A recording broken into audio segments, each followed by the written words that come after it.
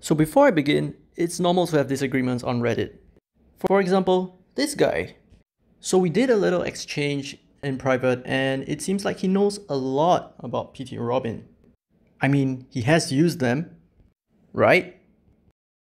And sometimes people can just get outright offensive and even salty. But wait, what's that? Oh, you don't have him. Oh man. Therefore, before I begin, this is how you don't want to play PT Robin. PT Robin is so useful for his trait Extort because what it does is it gives you a 5% chance to proc a steal on an enemy when you land a critical. So you don't really want to build him with too much attack because you don't want to kill the enemy before they drop their loot. So as you can see, the ideal build is to really focus on normal attack and manualing your normal attack such that you can hit as many times as you could to sort of guarantee a extort. But here you can see how it fails in a typical campaign stage because I'm just being swallowed by the creeps. And also it's not very efficient in terms of clearing speed because as you can see, I'm really struggling here. And in a short moment, you will notice why I turn off my auto skill. Because as you can see, they are just going to melt away completely. And after all that crazy grind of manually clicking, you notice that my clear time is a measly 4 minutes and 16 seconds just for these loot. And here we see how a team of 3 would handle the same map. And I'm just running 2 more units who are my absolute damage dealers. They're not even using arcs, but you can see that the kind of speed that they take to clear this map is insane. So imagine replacing Robin with another damage dealer, like Shin for example. So there you go, with just 2 attackers, I'm able to clear this in 47 seconds with about half the loot. So imagine running this so many more times instead of manually grinding with PT Robin. So that's what I'm trying to get at. Some clowns just won't get it. So there are 3 main areas where he really strives in. So the first one is obviously Transcendence Gate. This is without a doubt the best place for him to be used. There is no denying it. And these are the skills that I go with. Okay, so as you can see, I only have 30 skill cost SC. So I don't really have a lot to work with, but for Transcendence Gate, what I have are the attack ups, all the crits. This is really important, you need all the crits. Proud Force would be really good because as long as you crit, you're healing yourself, which is really nice for him. And also Undead Killer would be quite essential because the final boss, he is undead type and he takes quite a few hits to kill. I also work with Fast Brave as well as Surprise Attack, Backstab and Double Impact. So as much damage as possible. There's more than enough time for you to proc and extort before you down the boss. So yeah, if you do not manage to down the boss, you can always soft reset the game, like close the app, reopen the app and fight the boss again.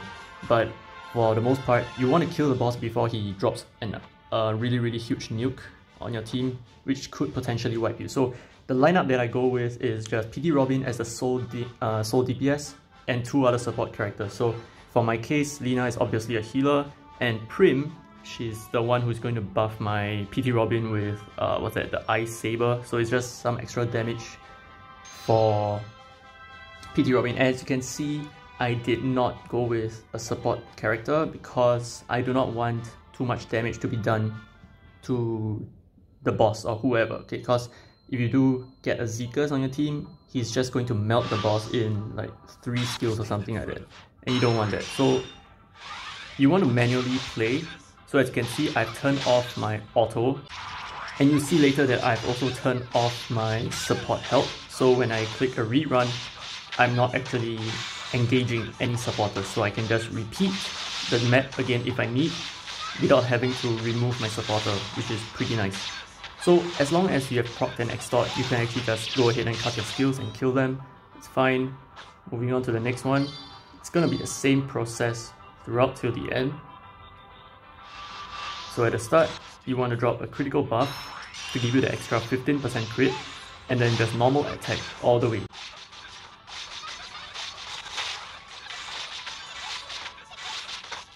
Do take note that it's really important to turn off your auto because his damage really comes from his skills. So as you can see, his normal attack isn't really doing a whole lot of damage, right? It's like 200, 300, but the moment you use his skill, you quickly realize that they're all gone.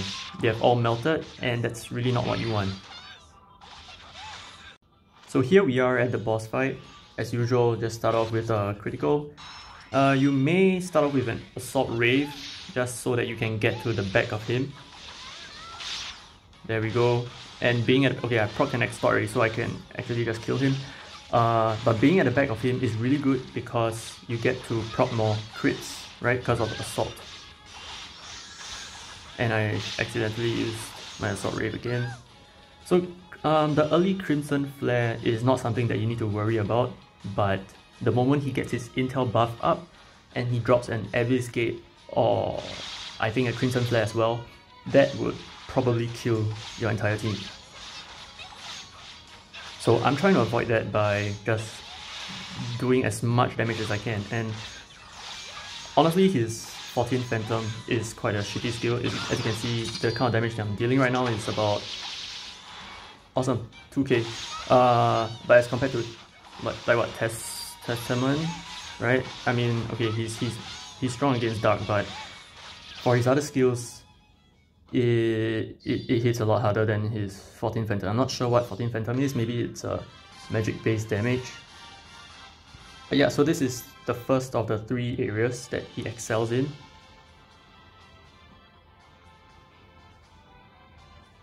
And there you go, I have a whole lot of chests over here.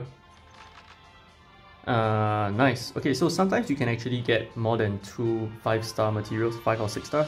Sometimes you can get 3, and I'm not sure where the third one comes from. It's not from an extra Robin drop, it's I think from one of the earlier enemies at the beginning. And here is the second place that you want to use him at, and that's Royal Capital Eldana. We are not going to go to the hard mode because the map isn't here. In the normal mode, as you can see, Arcane Laboratory, this is the place that you want to be at. So unlike Transcendence Gate, you do not want to have any characters with you because they are kind of weak and you don't want to kill them too quickly. Okay, so there is a minor difference here. So apart from the fact that you're not using supports, you are also not going to equip all your offensive skills. So you are just going to keep your crits. Undead Killers, I mean, you can just leave it there. There are no undeads in this map. Fast Brave, you don't want that. And what else? Backstab, Surprise, Double Attack, Double Impact. Yeah, these can go. The whole point of Axes is to increase crit rate against stones. It's irrelevant for most of the content, but it's kind of nice to have. Okay, so here we go. I really like this stage because it drops both your skill books and magic books. So that's really where I get my infinite source of it, because for this map they only drop the books. That's all they drop. So the moment you hopefully proc an extort on Lensview, then you can just skill him away. And I'm not sure why I got attracted to Eliza, but yeah, let's just get rid of Lensview first.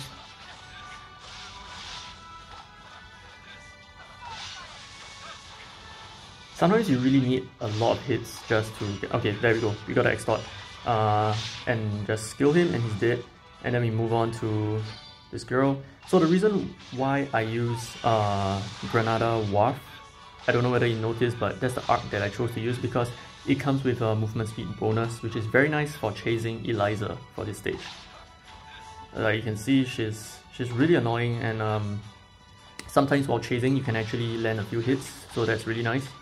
Okay, I'm hoping that I do proc extort here.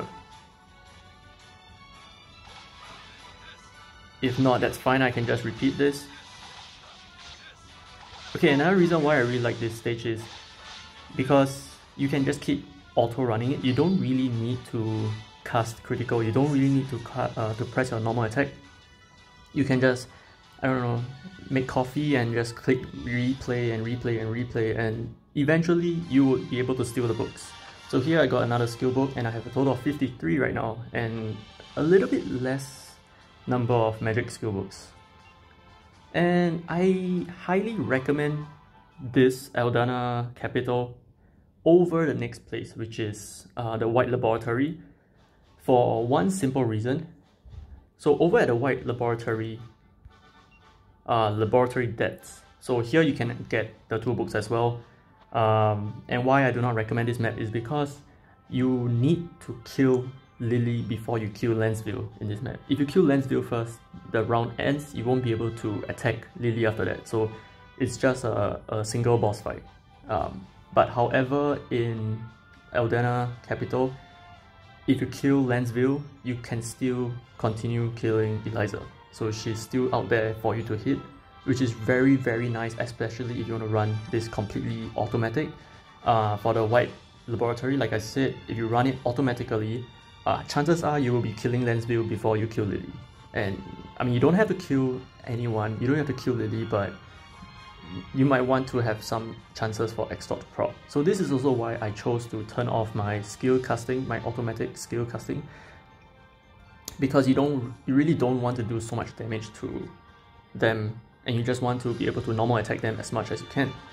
And of course, the third and the last place is actually your ability gates. But I'm not really going to do it because I don't really need ability gates, but same logic, you can run the same team as your Transcendence Gate team, run the same attacking skills that you might want to equip on him. And yeah, so these are the three places that PT Robin really excels at. You don't want to use him for your normal grinding team because most of the time he's going to be under-equipped. Alright, most of the time you want him to be weak so that he can hit many more times before killing the enemy.